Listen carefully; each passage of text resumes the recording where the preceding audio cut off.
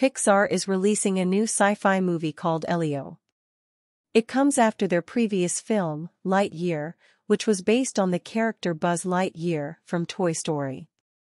Although Lightyear was entertaining, it didn't fully capture the sci-fi genre, leaving some people unimpressed.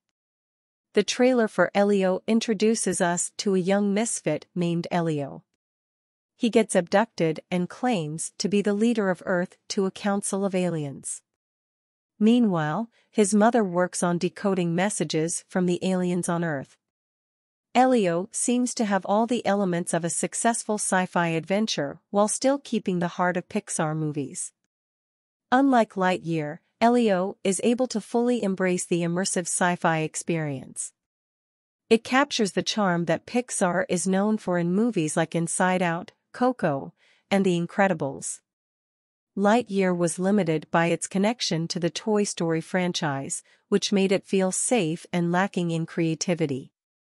Elio, on the other hand, seems to have a more original and exciting story.